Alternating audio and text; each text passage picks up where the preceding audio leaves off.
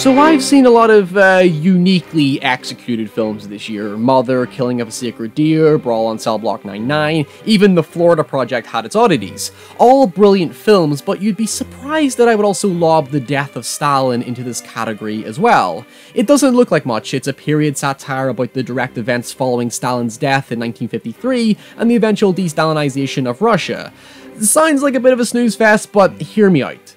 This is an Armando Iannucci film, so there's more to it. This Scotsman created perhaps not only the best British satire of all time, The Thick of It, but could you imagine he also created the greatest American political satire of all time in the name of Veep? Iannucci, as a comedy writer and director, fundamentally understands the ridiculousness of politics in society and workplace culture. His humor derives entirely from the relatable overreaction and self-preserved nature of people, and their subsequent inability to work with others, and in many cases, just simply aren't very good at their jobs. You can all understand where I'm coming from. And especially in the case of The Death of Stalin, given the revelations of a particular character's misconduct, a lot of his work is indirectly very relevant to today's, controversial climate, shall we say? Should you shut the fuck up before you get us both killed?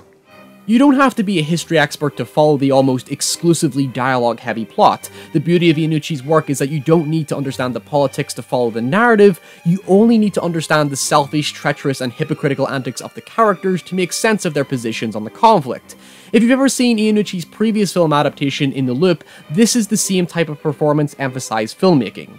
Steve Buscemi, Jeffrey Tambor, Michael Palin, Simon Russell Beale, Audrey Roseborough, Rupert Friend, and Jason Isaacs are all exceptionally brilliant in their exaggerated but still humanly restrained portrayals of real Soviet individuals, and naturally it's extremely difficult to nominate one particular MVP, as every character brings a unique voice to the table, both figuratively and, well, literally. One of the most genuinely hilarious commitments the film makes is not having any of the actors attempt a Russian accent. Of course it'll put off some period drama purists or whatever, but it actually makes the absurdist humor even more meta to the extent that the film has this theatrical reconstructive quality to it in the same vein as a Monty Python sketch.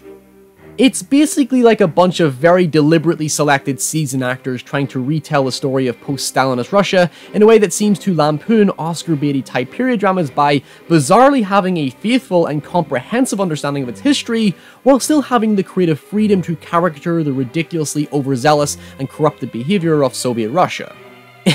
It's funny this film released close to Murder on the Orient Express because the overtly vain and serious tone those dramas try to maintain inadvertently calls attention to itself, whereas this film openly acknowledges it by embracing the theatrics of its genre in a way that doesn't feel like it's hiding some sort of smug dramatic license. For example, each actor's performance subverts your expectation of their character's presentation, like Jason Isaacs playing Russian Army General Gregory Zhukev, who enters the fray like this, but acts like this. I'm gonna have to report this conversation.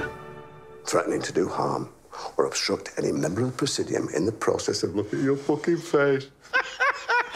I took Germany. I think I can take a flesh lump in a waistcoat. There's this really odd modernized effect given to their behavior in dialogue that contrasts with the historical setting. Jason Isaacs' character is just a Yorkshire lad looking for a fight, but it doesn't discredit how accurate each nuanced detail of the real history is. The film might come off as a pantomime, but its liberties to the storytelling don't skew the reality of the situation and the imposing and threatening presence of the characters. It's Stalinist Russia, so naturally murder and torture linger persistently in the background, but the film never calls direct attention to it, instead shrugging it off as just another mundane routine task in the life of Soviet Russia that everybody morbidly accepts, satirically making the commonplace nature of violence seem way too casual and ordinary, because it was. In fact, it adds a very impressionable sense of tension as characters are in a constant state of paranoia about being executed for treason or plotting, given the entire film is about an internal power struggle. It never downplays Stalin's reign of terror, and you do feel a distinct vulnerability to every character as anyone could end up on the list. I mean, Stalin might come off as a playful child in his scenes, but you certainly wouldn't say no to him, that's for sure. It uses humor to reinforce the impact of Stalin's power and the perpetual fear that exudes throughout the country. If you walk into this film thinking it's going to be something like a Tom Hooper film, not only does it have the detail and attention of his work and the cold, uptight atmosphere of your common period drama aesthetic, but subsequently it embodies a bombastic, clowning nature that makes this not only one of the funniest films of the year if you like dry wit, but by far one of the best period dramas of the year, because it doesn't hide its reality behind caricature or dramatic license. humor essentially becomes a powerful tool that helps to embrace the complexity and genuine human absurdity of a dark time in history. If you have any recommendations for obscure or underappreciated films, leave them in the comments below, and thank you to anyone who supports the main show on Patreon. With continued help, I'll be able to launch this show on top of my regular schedule, so make sure to go check out those rewards. And until next time, stay safe, and I'll see you all next week. Bye!